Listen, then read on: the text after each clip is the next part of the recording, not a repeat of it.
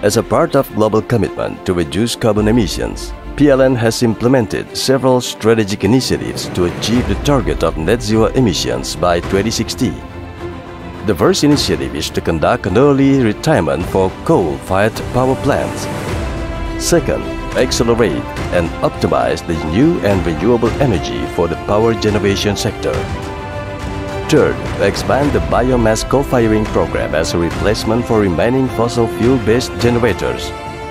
Fourth, establish a green energy ecosystem for industry and businesses through the adoption of renewable energy certificates. Fifth, actively initiate electric vehicle ecosystem through public charging infrastructure, home charging, tariff incentives for electric vehicle owners, and a digital platform. Sixth, apply carbon capture utilization and storage technology to the remaining fossil generators. Seventh, develop hydrogen technology as an alternative energy source for electricity.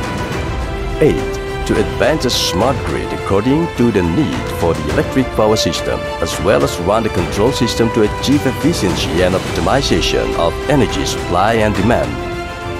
These are PLN's commitments to a better life for future generations. BUMN untuk Indonesia.